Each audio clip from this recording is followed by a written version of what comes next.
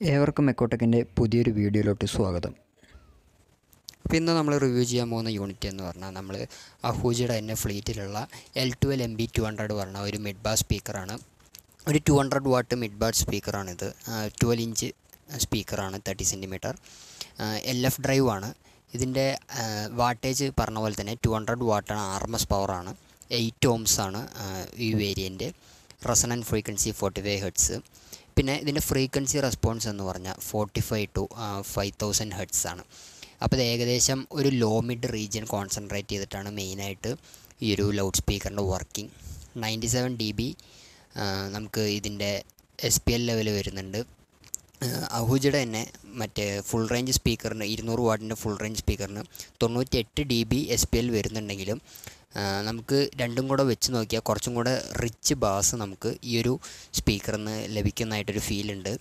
പിന്നെ വെയിറ്റ് എന്ന് പറഞ്ഞാൽ ഫെറൈറ്റ് മാഗ്നറ്റ് ആയതുകൊണ്ട് തന്നെ 4.16 കിലോ വെയിറ്റ് ഈ ഒരു മോഡലിന് വരുന്നുണ്ട്, 12 ഇഞ്ച് ഡയാമീറ്ററിൽ.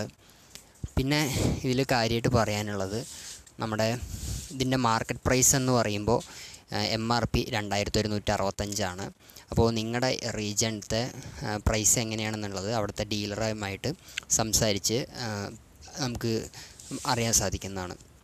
അപ്പോൾ ഈ ഒരു ബോക്സ് പീസിൽ നമുക്ക് ഞാൻ ആദ്യം സീലും കാര്യങ്ങളൊക്കെ ഒന്ന് തുറന്നിട്ടുണ്ടായിരുന്നു. അപ്പോൾ നമ്മൾ ബോക്സ് തുറന്നു കഴിഞ്ഞു. ഇതേപോലൊരു പാക്കിങ്ങിലാണ് നമുക്ക് ഈ ഒരു ലൗഡ് സ്പീക്കർ വരുന്നത്. അത്യാവശ്യം നല്ല ക്വാളിറ്റി പാക്കിംഗ് തന്നെയാണ് വരുന്നത്. കാർഡ്ബോർഡ് വെച്ചിട്ടുള്ള ആ ഒരു പാക്കിങ്ങും. ഇതാണ് നമ്മുടെ സ്പീക്കർ. നിങ്ങൾക്ക് കാണാൻ സാധിക്കുമെന്ന് വിചാരിക്കുന്നു. അഹൂജയുടെ L12 MB 200.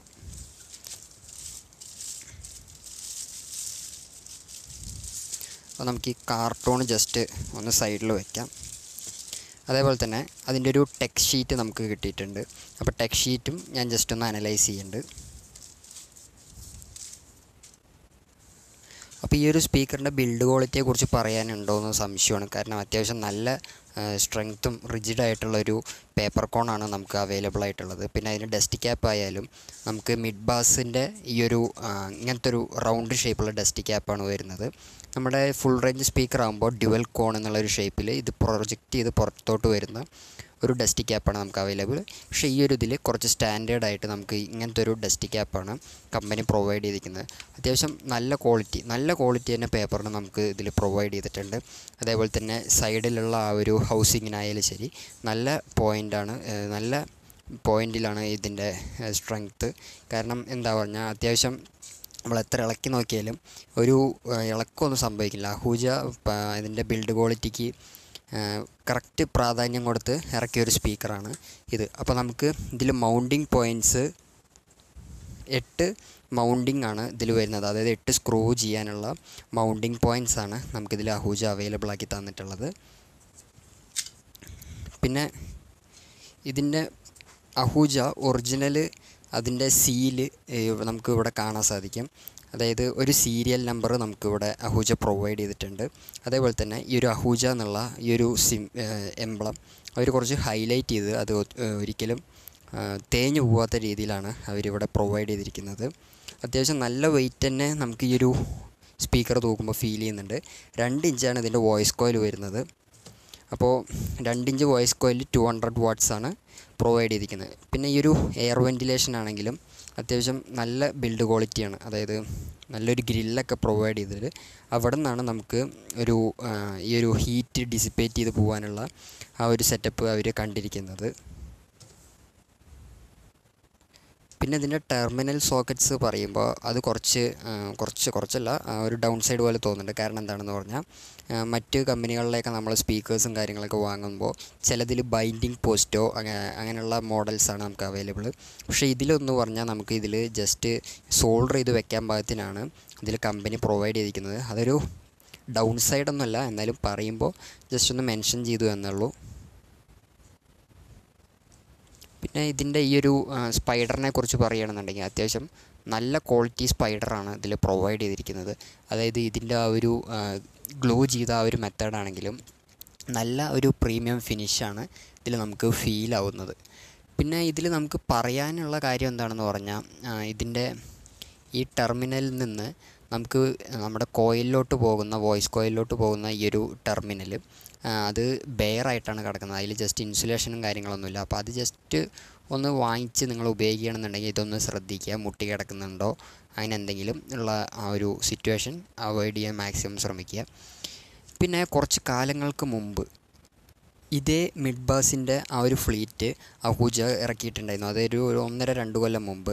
അത് പക്ഷേ 150 വാട്ട്സ് ആയിരുന്നു ആ ഒരു സ്പീക്കറിൻ്റെ പവർ. ഈ ഒരു സ്പീക്കർ നമ്മൾ ആ ഒരു 150 വാട്ട്സ് ഇതും നമ്മൾ കമ്പയർ ചെയ്യുമ്പോൾ സത്യത്തിൽ രണ്ടും ഒരേ പെർഫോമൻസാണ് നമുക്ക് ഫീൽ ചെയ്യുന്നത്. ജസ്റ്റ് ലേബൽ മാറ്റി 150 വാട്ട്സേ ഉള്ളൂ, ഇത് ലേബൽ മാറ്റി വന്ന പോലൊരു ഫീലാണ് എനിക്കിതിന്ന് കിട്ടിയിട്ടുള്ളത്. അപ്പോൾ നിങ്ങൾക്ക് അങ്ങനെ അനുഭവങ്ങളുണ്ടെങ്കിൽ ജസ്റ്റ് ആ കമൻസിലൊന്ന് മെൻഷൻ ചെയ്യുക. എൻ്റെ ഒരു പേഴ്സണലായിട്ടുള്ളൊരു അഭിപ്രായമാണ്, 150 വാട്ട്സ് പണ്ടിറങ്ങിയ സ്പീക്കറും ഈ ഒരു 200 വാട്ട്സിൻ്റെ സ്പീക്കറും ഒരേ പെർഫോമൻസാണ് നമുക്ക് കാഴ്ച വയ്ക്കുന്നത്. അപ്പോൾ അത് ജസ്റ്റ് ഒരു എന്തെങ്കിലും മാർക്കറ്റ് സ്ട്രാറ്റജി ആയിട്ടാണ് ഞാൻ കണക്കാക്കുന്നത്. പിന്നെ ഈ ഒരു സ്പീക്കറിനൊപ്പം കിട്ടിയ ഒരു പേപ്പർ വർക്കാണ് ഞാൻ നേരത്തെ പറഞ്ഞ പോലെ അതിൽ ഇതും കാര്യങ്ങളൊക്കെ തന്നെയാണ് അവർ പറഞ്ഞിരിക്കുന്നത്. High power efficiency, വൂഫറാണ്, mid bass ആണ്. ഈ ഒരു ഫ്രീക്വൻസി റെസ്പോൺസ് ചാർട്ടും നമുക്കതിൽ മെൻഷൻ ചെയ്തിട്ടുണ്ട് അവർ. അപ്പോൾ അത്യാവശ്യം ഒരു 20 മുതൽ 1Kയുടെ അപ്പുറം വരെ ഒരു ഫ്ലാറ്റ് റെസ്പോൺസ്, ഏകദേശം ഒരു ഫ്ലാറ്റ് റെസ്പോൺസ് ആയിട്ടാണ് നമുക്ക് ഈ ഒരു ഇതിൽ മെൻഷൻ ചെയ്തിരിക്കുന്നത്. പിന്നെ നോക്കാനുള്ളത് പറഞ്ഞാൽ നമുക്ക് ഇതിൻ്റെ മാഗ്നറ്റ് വെയ്റ്റ് നമുക്ക് 1.16 കിലോഗ്രാമാണ് ഇതിൽ നമ്മൾ അതിൽ കൊടുത്തിരിക്കുന്നത്. പിന്നെ ഇതിൽ നിങ്ങൾ ഈ സ്പീക്കർ വാങ്ങിച്ച് ഉപയോഗിക്കുകയാണെന്നുണ്ടെങ്കിൽ ജസ്റ്റ് ഇതിൻ്റെ വാസ് എത്ര വേണമെന്നുള്ളത് ഇവിടെ മെൻഷൻ ചെയ്തിട്ടുണ്ട്. അത് എത്ര ലിറ്ററിൻ്റെ സ്പീക്കർ ക്യാബിനാണ് നമുക്കിതിന് ആവശ്യമുള്ളത്. 135 ലിറ്ററിൻ്റെ സ്പീക്കർ ക്യാബിനാണ് ഈ ഒരു സ്പീക്കറിന് അവർ അതായത് അവർ റെക്കമെൻഡ് ചെയ്യുന്നത്.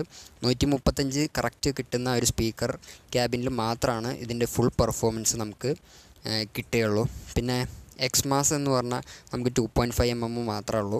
എക്സ്മാസ് കുറച്ച് കുറവാണ്, പക്ഷേ 200 വാട്ട് സ്പീക്കറിനെ സംബന്ധിച്ചിടത്തോളം ഒരു കൊടുക്കുന്ന കാശിന് നമുക്കൊരു ആപ്റ്റായിട്ടുള്ള ഒരു എക്സ്മാസ് തന്നെയാണ് കമ്പനി ഇപ്പോൾ ഇതിൽ പ്രൊവൈഡ് ചെയ്യാൻ ശ്രമിച്ചിരിക്കുന്നത്. അത്രയൊക്കെ തന്നെ ഇതിൽ നമുക്ക് കാര്യമായിട്ട് മെൻഷൻ ചെയ്ത അതിൻ്റെ ആ ഒരു ടെക്നിക്കലായിട്ടുള്ള പാരാമീറ്റേഴ്സ് ഉള്ളൂ. ക്യാപ്റ്റൻ ഫോർമർ വോയിസ് കോയിലാണ് ഇതിൽ നമ്മൾ പ്രൊവൈഡ് ചെയ്തിരിക്കുന്നത്, അത് കമ്പനി പ്രൊവൈഡ് ചെയ്യുക. അതുകൊണ്ട് തന്നെ നമുക്ക് ടെമ്പറേച്ചർ വിത്ത്സ്റ്റാൻഡ് ചെയ്യാനുള്ള കഴിവ് ഈ ഒരു സ്പീക്കറിനുണ്ട് എന്നാണ് കമ്പനി ഇതിൽ അവകാശപ്പെടുന്നത്. അപ്പോൾ ഇന്നത്തെ വീഡിയോ ഇത്രയൊക്കെ തന്നെ ഉള്ളൂ. വീഡിയോ ഇഷ്ടപ്പെട്ടു എന്ന് വിചാരിക്കുന്നു. ഇഷ്ടപ്പെട്ട ചാനൽ ലൈക്ക് ചെയ്യുക, ഷെയർ ചെയ്യുക, ഈ ഒരു വിവരം മറ്റുള്ളവരിലേക്ക് എത്തിക്കുക. അപ്പോൾ താങ്ക്സ് ഫോർ വാച്ചിങ്.